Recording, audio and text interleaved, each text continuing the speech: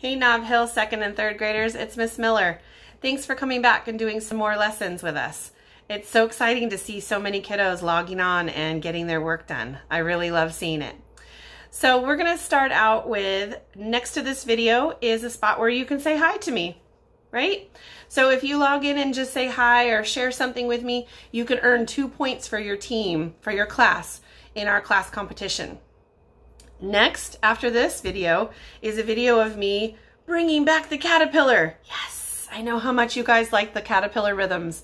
So I decided I wanted to continue those, and I went to school and took some pictures of our caterpillar, and I've got more lessons for you. So I think that's really exciting. After that, you guys are really lucky. You get to play Jeopardy this week. So if you don't know what Jeopardy is, it is a quiz game, a trivia game. And it's a lot of fun, and the teachers that built it this week put together really cool stuff for you.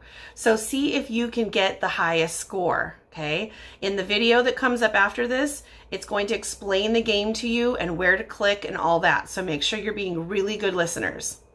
After you're finished, you're going to click End Game. And then you're going to fill out your Google form.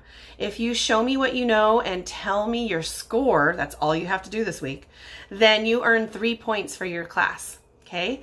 Then at the very end, after everything, is the class grid for our competition.